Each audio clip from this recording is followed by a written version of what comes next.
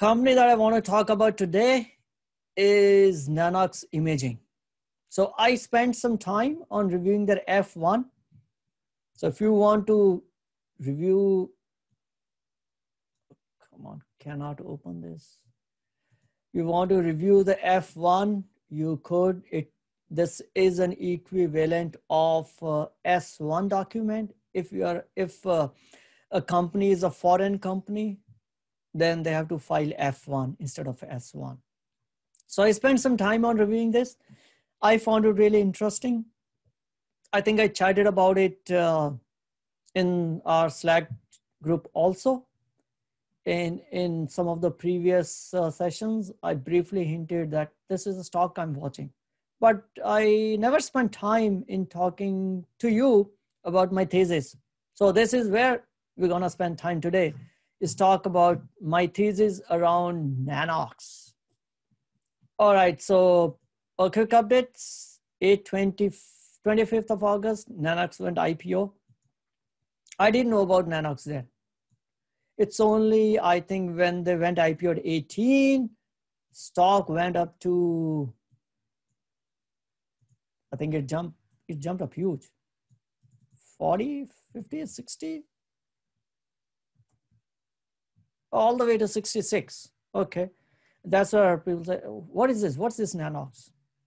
So then I did my initial study on 22nd. So let's talk about that. All right, what's the company mission? Our mission is to replace all legacy sources with our digital X-ray. We will dig deeper into what do they mean. World can be a better place if X-rays become more accessible to all population.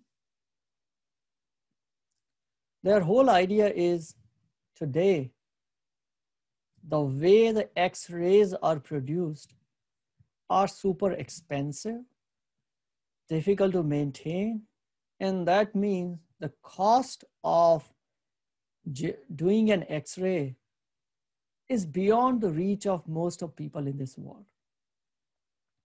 So if we as a Nanox can find out a way to replace the current sources of how the X-rays are generated, the whole process of X-ray to diagnose the diseases could become much simpler, and then more and more people can avail the facility of X-ray because it is simpler, it is cheaper.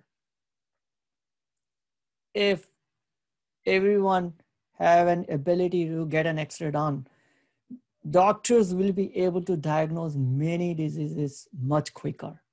And that's their mission, is to make sure they can replace all the legacy sources with a digital X-ray and make it much cheaper. So we'll dig deeper into, what's the business scope, etc. So company was founded in 2012. It's an 8-year-old company by Ran Poliakine and Hitoshi Masuya.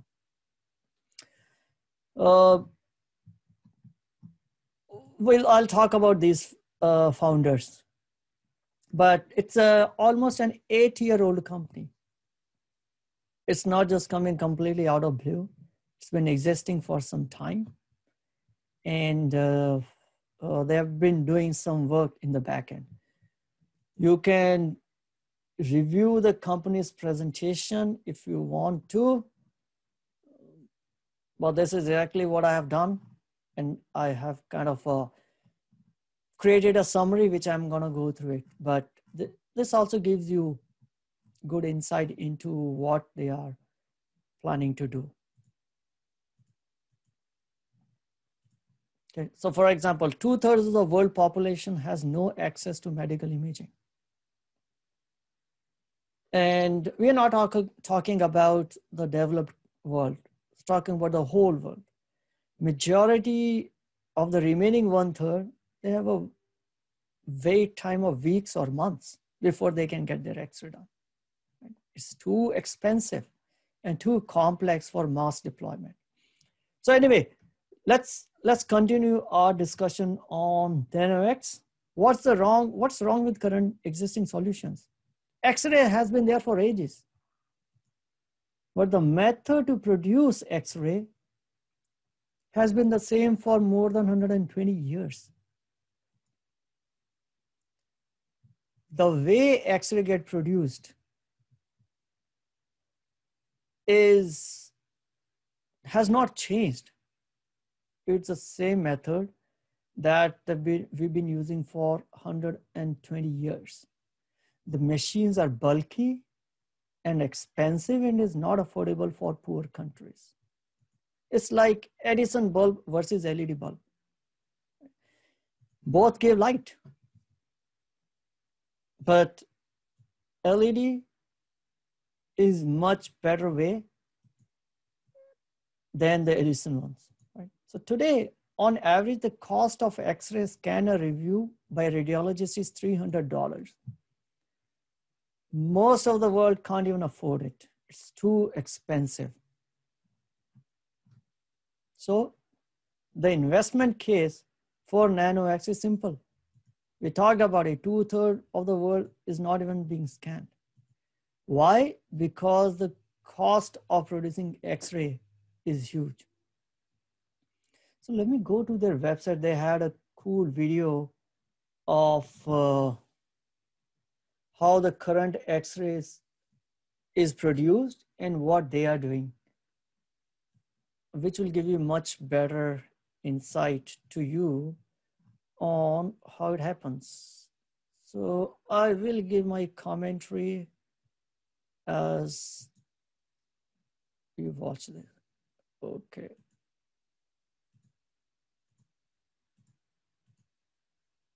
Okay, so this is how the X-ray machine looks like today. So let's look at how the X-rays are produced right now. So this is a huge vacuum tube. In this vacuum tube, you have a filament which is heated to 2000 degrees Fahrenheit. It generates a lot of electrons, which hits this anode plate. Now it generates tons of heat, so they have to rotate this anode to disperse the heat. So otherwise, it will burn down the whole system. This is essentially how X-rays are produced for 100 years. Now, this is what Nanox has done. They have just changed the way X-rays are being produced. There is no heating filament. So they have a digital silicon chip where they have 100 million nanodes which are producing electron beam, and they hit this anode at a different spot. So then, because they're hitting on all different spots, there is no heating element. You don't have to have any rotations. Then you use this in a tube and you generate a complete new source of X-ray, and the size of the X-ray machine is reduced. The whole cooling system is no longer required. So that becomes much easier and make it much cheaper. These Nanox X-ray machines can be, I think I do have some data around, can be bought at way cheaper than what the traditional X-ray machines cost. So that's an interesting video wherein they actually showed how you can reduce the overall size. Right? So we talked about it. We saw the video. The ARC, that their machine comes in that the weight of their machine, the round thingy that we saw, that weighs only 70 kgs versus 2000 kgs for the average CT scanner. And the production cost is around $10,000 as compared to $1 to $3 million for a CT scanner. Huge game changer.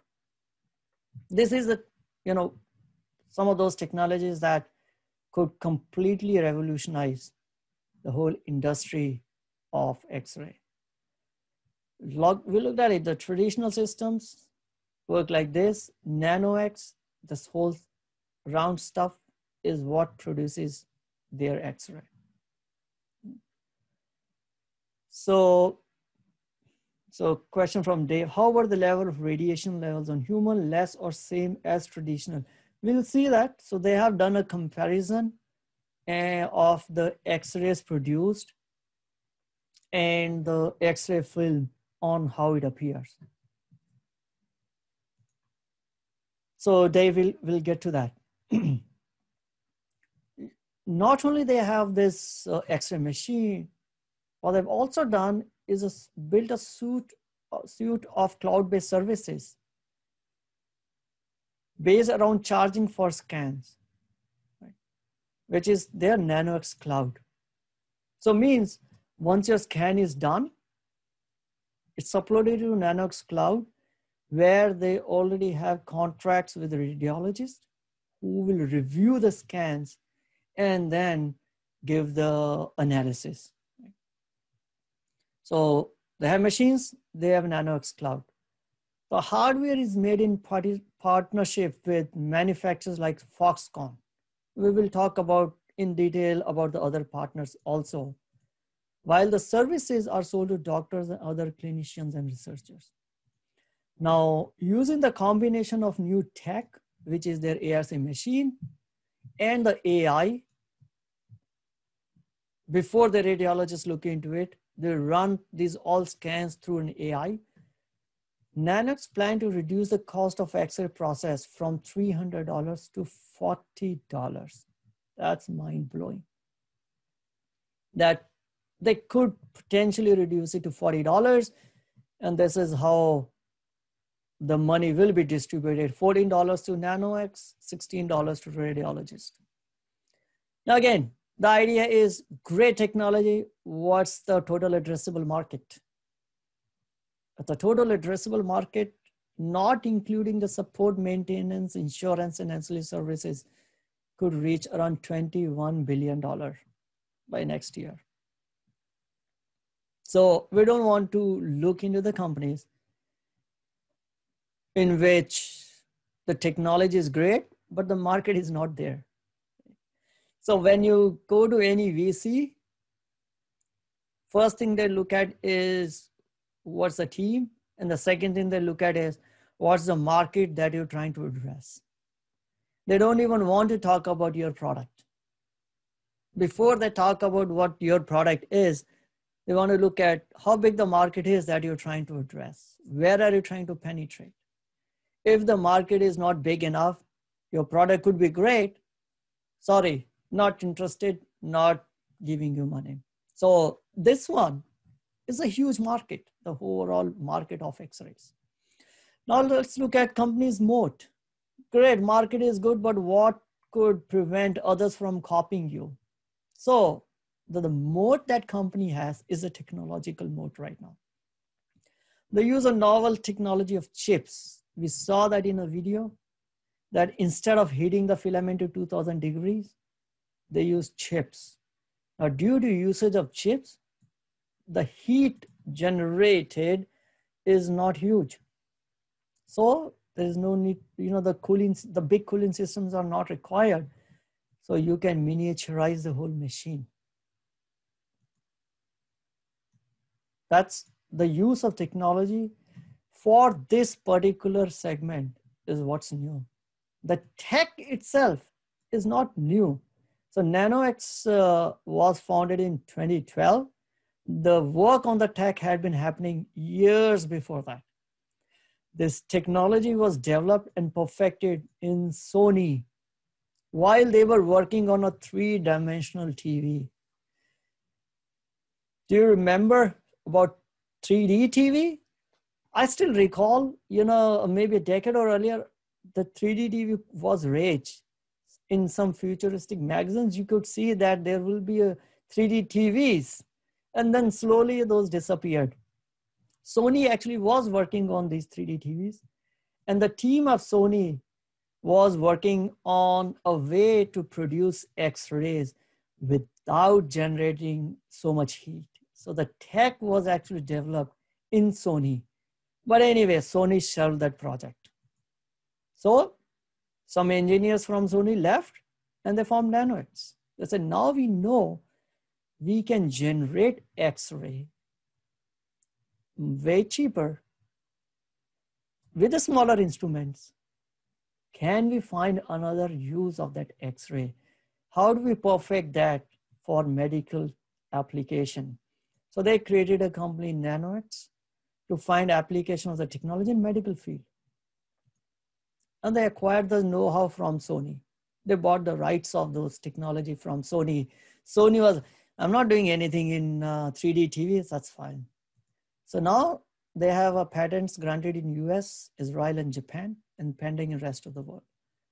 So Nanox company now owns the patent behind the whole process. That process is called cold cathode X-ray generation. Process is not new. It's not that they have created a new technology. They have perfected it for use in medical field. The tech was created by great engineers in Sony. Let me address some questions. Foxconn, the Taiwanese company that manufactures TV.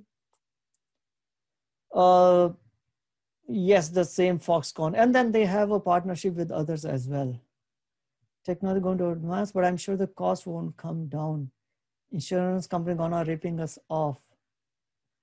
And again, I don't know about US, but I think their main focus is on the rest of the world where people can't even afford X-ray.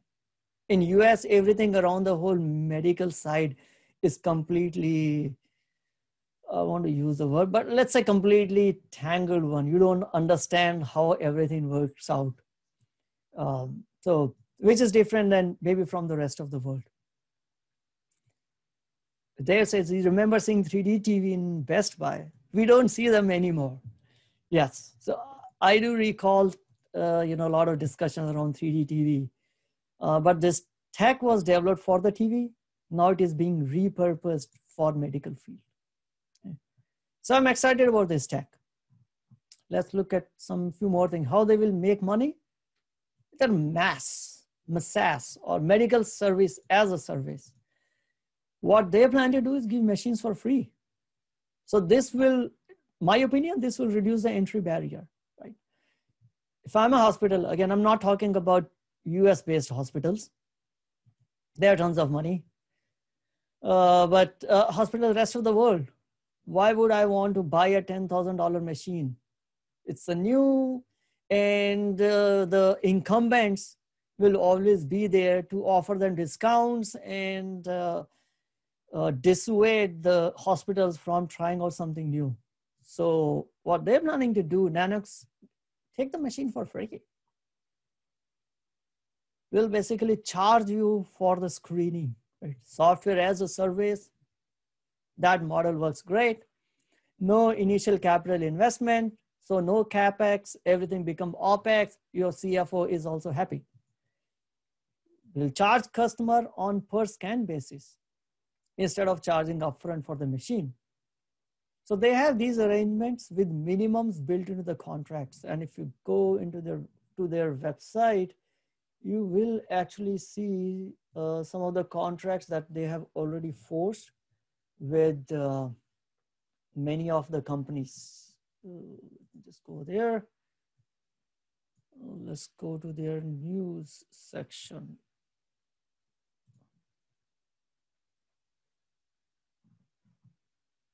So they have an agreement with, let's say, for SPI Medical in Mexico to deploy 630 Nanox. They have agreement with Coal and Wine International for deployment of 500 Nanox systems in Taiwan and Singapore. They have agreement, $48 million agreement in Russian Belarus for Nanox ARC. They have agreement with ProMedica Bioelectronics for deployment of 500 Nanox. So they have signed up agreements for them to deploy with some conditions that these need to be approved by regulators, right? So we'll talk about it. but they have a minimums built into these agreements. So their in-house calculation is with the minimums in place. Even if you don't use the machine, you still pay those minimum charges. They'll still be able to earn $25,000 per annum per machine, just with the minimums. That's one way they plan to make money. Dave says, I see both a trader as an investor. So Dave, I am actually an investor. Now to invest into this, I will use option trades. So I don't pick up any ticker for trading out of blue. I want to know why even I want to spend a time on that ticker and what's my stance on it. So I go through this process of, if any new comes up, of analyzing. Now I am bullish on this. Now I will use option trades to start putting my bullish one. So you got it right. So that term does not exist, but I want to call myself as an option investor. I don't do in options because I want to get in and out of companies very soon. I have a long-term thesis for a company, and then I use option trades to acquire it cheaper, or to sell it at a higher, or to reduce the cost basis. That's what I am. Liz question, Liz, there are images that they have shown. Let me see if there's on the website, or maybe do I have that in the document? No, I don't have a image in the document. So they have shown the comparison of images. Let's bring that up. I have to find that out. But they did show the comparison of the traditional X-ray, X-ray generated using the traditional methods. Oh, there it is. So a commercial X-ray system and X-ray generated through Nanox. So this is hand. This is the feet, a foot. So, and this is foot and ankle. So they do have all these X-rays. Now this is left shoulder, etc. So you can look at more. It says, now, are they any better? I think I can't talk about it. Only a radiologist can talk about it. But we will definitely look into what are they going to do in next, I think it's next month. They're going to present it to a lot of radiologists. All right, coming back to how they plan to make money. Medical as a service, or they can get a license fee. I actually listened to the whole, there was a big, 1 hour conversation with the founder and the CEO of this company. And he was like, our focus is to make sure everyone in this world has access to X-ray. We can't build it. We will open source our technology for others to build the system so that, these systems can be built at scale, at a speed, and we can make this world a much better space. So this is where they comes in, that we will open source, or we will license our technology to Fuji, GE, we'll give them for free, play it. And if you want to use it, then you pay us a license fee. That's another source of revenue. And lastly is sale of machines, where you cannot do as a service because of, there are some countries where they found that there are legal hurdles around medical as a service. So in those cases, we will sell the machine outright, whatever that $10,000. So there are different ways in which they plan to make money. All right, margins, we talked about margins already. Cost is $10K, and you add additional cost of installing, training. Revenue is $14 per scan, and the end margins is around 60%. You have to account for HIPAA, GDPR, cloud storage, and then it's a 60% margin, which is a good enough margin for me when I'm looking at a companies to create my own thesis. Are they top in this domain? And who are the top 3 competitors? They don't have any competitors. Incumbents are the competitors. When I say incumbents means they're the ones which have the legacy X-ray machines. There is no one else who is actually doing with a cold X-ray generation. Okay. Let's look at their partnerships. So they have a manufacturing partnerships with SK, South Korea Telecom, which is the second biggest company in South Korea, right? So they have built a partnership with some of the big names. The Hynix, the division of South Korea, SK Telecom, is the second biggest semiconductor manufacturer in the world. And that will be, Hynix will be the one which will be manufacturing the chips that we saw, which generates the whole electron beam. Okay. The CEO or the chairman of Hynix is also on the board of directors of Nanox. Again, Nanox is perfecting. For 8 years, they worked out to find out and confirm that we can use this technology to generate X-rays that can be used for medical benefits, not for creating 3D TV. Now, of course, they don't have any manufacturing prowess. They're not a manufacturing company. Nanox is a tech company. So they now build up the partnerships with the manufacturers. Chips will be manufactured by Hynix, which is the second largest manufacturer in the world. Foxconn will manufacture units. And then they have SK Telecom, they have a Fujifilm, which will be creating the mammography equipment. Then they have a partnership for their AI stuff. Remember, all the scans get onto the cloud. AI will basically take a first pass on the cloud to try to find out what's wrong, what can we infer from that X-ray. So there are partnerships with companies that work in this field for cancer detection, for head and chest X-ray, for mammography X-ray, Curemetrics, for stroke, Brainomix. And then they have a partnership with deployment partnerships. Some of them we already talked about. Let me see. Okay, interesting. They're not using TSM. Yeah, I didn't see them using TSM. Quick look. I know this will be an eye chart. So the CEO is Ran, and the other co-founder is Hitoshi. So Hitoshi was the person who was originally co-invested in the Nanox with Sony.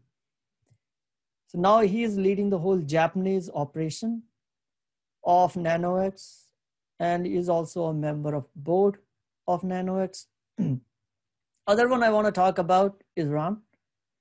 We probably have not heard of this person before, but if we have been to Starbucks 6 months ago, not now, we have used its products. Any guesses? Is Hitoshi the founder of Bitcoin? I guess then he doesn't have to do. So that pseudonym was Satoshi. And his Hitoshi, maybe brother, lost brother of Satoshi is Hitoshi. All right, so coming back to the discussion, in Starbucks, we have seen the products invented by Ron, and this person has been a serial entrepreneur and has been working on bringing a lot of technology, commercializing a lot of technology, which makes our life easier. He was earlier the CEO and a founder of a company called PowerMat. And those are the mats which if you go to Starbucks or those cafes, just keep your mobile phone on that round circular mat and it charges powerlessly. That's what Ron had done earlier in his previous role as a CEO of PowerMat. He's an ex-founder and CEO of PowerMat. So he's not someone coming just out of blue. He is been in this tech space for quite some time. And I also looked at some of his other projects. Now, under the Nanox is one project, but he also has made his own personal investments into a lot of other projects. Most of them are, again, on some revolutionary technology, which, if proved right, have a game-changing capabilities. Like I said, founded by Japanese core team that worked for decades in this technology. So someone thinking about how an 8-year-old company can do something which, let's say, GE has not done it, something that a big Siemens has not done it. Those are multi-billion-dollar companies. How a small company can do it? My answer is, Nanox has not been working on this technology. It was Sony and the team at Sony that worked for decades on this technology. Nanox had just used it for and perfected it for medical usage. Okay. So what's there right now? Current one, they have a prototype is available. The machine is not yet commercially being built. So the prototype is there. It is being used in a hospital in Israel. SK and Foxconn had asked for 6 weeks of lead time. They need lead time to be able to start manufacturing it. And I believe that 6 weeks could become 2 months or 3 months. I don't care much. But once the regulatory approvals are done, that's where the manufacturing will start. Again, this is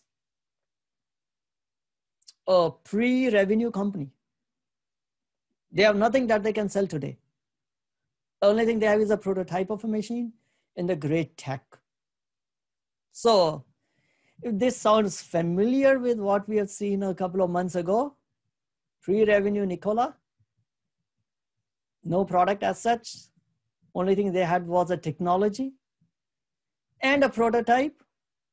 And if you think that, hey, this could end up same as Nikola, I won't blame you. It could. I don't know. But I find this technology to be very promising. And if regulators don't approve it, then this company is not. Right? So that's a huge risk. So we will talk about that. Yeah, Nicola.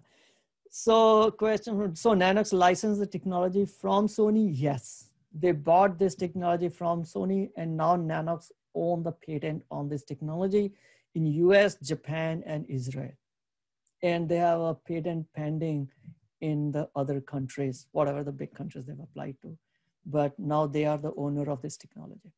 So where they stand on our regulatory authorities, this is the most important. The whole investment thesis could go bust if this doesn't work out. They submitted 501k application.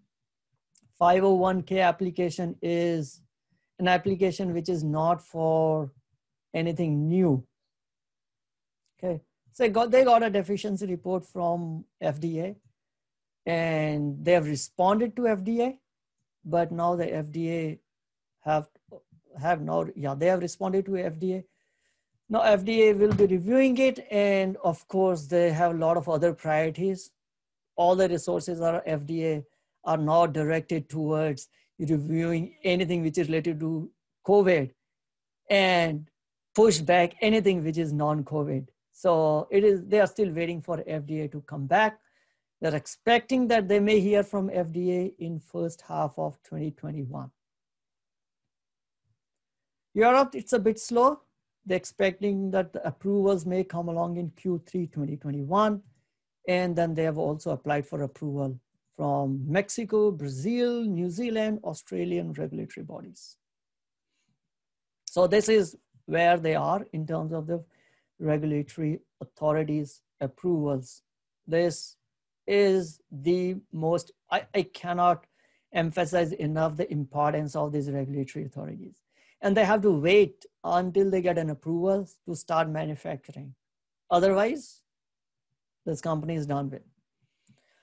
How much they want to do? They want to do a first wave of deployment, 15,000 units by 2024. Today, they have a contractual agreements. Remember, we talked about agreement with hospital A, B, C, D. they have a contractual agreement in place for 5,000 units. Means if the regulatory approvals are through, this deal is done deal. Those are legally committed deals for 5,000 units. Non-committed deals is with SK, they will apply 2,500 units.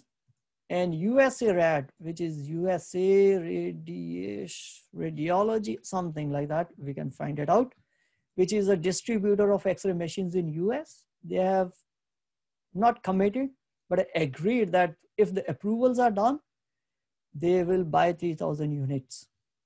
Again, I want to make it clear, this is not committed. 5,000 is already committed.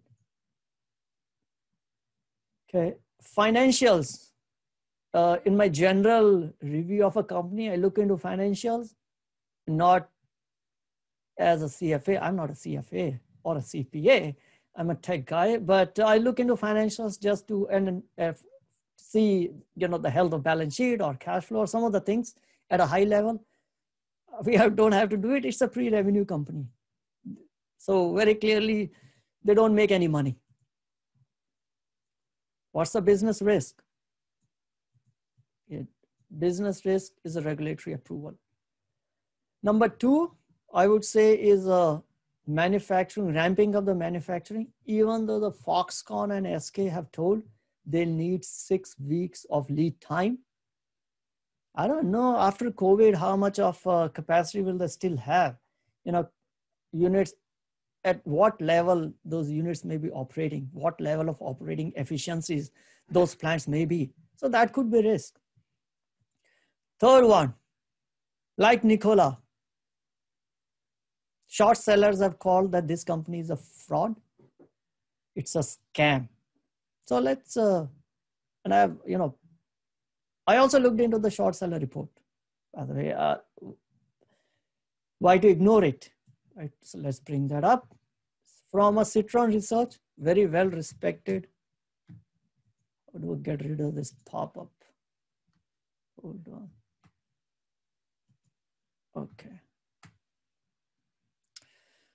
For those, I have respect for short sellers because they take a lot of risk when they're going short on any stock. So we just can't ignore it. And like they've said, Nikola, yes, Nikola has a short seller report from Muddy Waters or Citron. These are the two. No, Nikola had from Hindenburg Research. There are three, these three are, at least two of them are very well known, Muddy Waters and Citron. And Hindenburg Research came into prominence because of their short seller thesis on Nikola. From an outset, this looks like to be a Nikola's cousin. Only technology, only prototype, agreements in place, zero financials, no revenue, and a short seller report. So I looked through the short seller report also. I have full respect for Citron, but again, they are not gods. Everyone make their own mistakes. Citron years earlier told that Shopify was a scam. Shopify numbers were all fudged. And at that point of a time, I had only put a small investment into Shopify thinking, oh, this will go down. Okay, and then the rest is a story. That's not to say that, I will discard Citron because it kept me from investing in Shopify at $180. And I had kept aside some money, but I saw Citron's short seller report. I'm like, I'm only putting 10, only 1/4 or maybe 10% of what I kept. Let it fall down and then I'll buy it. And then I never bought it. Anyway, the whole idea is even short sellers can go wrong. There was a short seller report on Wayfair that the stock is worthless. We all know where Wayfair is. So do your own research. So I spent time on researching on, reviewing Citron research report. And I think many of those the claims that Citron has done probably don't have much backing. So I'm not changing my thesis on it. And I think if I'm not wrong, Nanox doesn't have only Citron. Probably Muddy Waters has also come up with a short seller report on it. But again, Muddy Waters also said that Jumia is a scam. Now they've turned it around, and now they are putting the thesis that Jumia is a buy. So again, no one is God here. Short sellers do their own homework. They have their own thesis. Maybe they already made money. When Citron told that Nanox is a fraud, maybe that was a time when Nanox fell from 66 all the way to 23. Citron made its money already. Oops. Hold on, let me go and see what's happening to my car outside. My apologies for this interruption. I'll be back in a few minutes.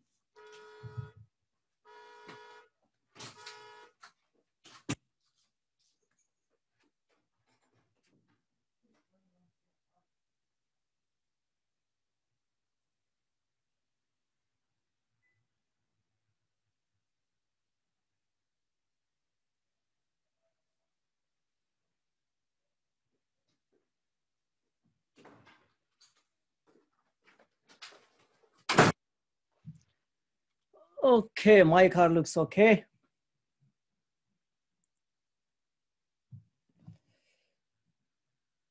Oh, where was I? Not.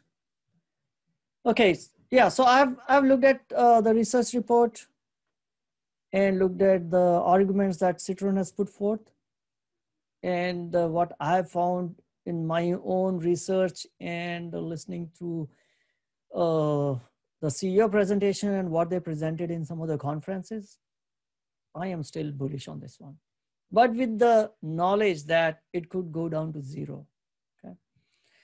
Investors we talked about, they have SK Telecom, Fujifilm, Foxconn, they've got some big investors. Now, again, when I look at a company, we also want to look at what are the other optionality they have. Not for just the medical one. Once, if FDA approves their way of generating X-ray, that X-ray could have lot of other use cases. Right? For example, they can use it for breast cancer. X-rays depend on the density of the object being scanned. So instead of doing the scan for your skeletal for figuring out fracture, they could use it for detecting cancer. They could use X-ray for real-time video imaging, for airport security, for industrial usage, doing a non-destructive testing. So the optionality comes from the fact that X-ray, wherever the X-ray are being used, this company has a role to play. Remember, they are not changing, they are not claiming that using X-ray, you can detect fracture, or using X-ray, you can detect cancer, or using X-ray, you can find out a crack in your machinery. They're not claiming any of those. Those claims are already done and approved. Those use cases exist. Only thing that they're doing, and that is why the filing that they're done with FDA is different from what pharma company do. All they are telling FDA is, we are generating an X-ray differently. Once the X-ray is generated, the rest of the process of how the X-ray is being used, what's the efficacy of using X-rays, all those are already approved. So that is why they had to do a different filing. They're not claiming that the X-ray is doing all these things. Those are already claims done and approved. All they're saying is, we are generating X-ray in a different process. Once, if the process of creating X-ray is approved, now they have a play in all the areas where the X-ray is being used today, right? So they have tons and tons of optionality. Right? All right. Talking about some of the questions, why Sony parted with it, and why not big companies is not in this one.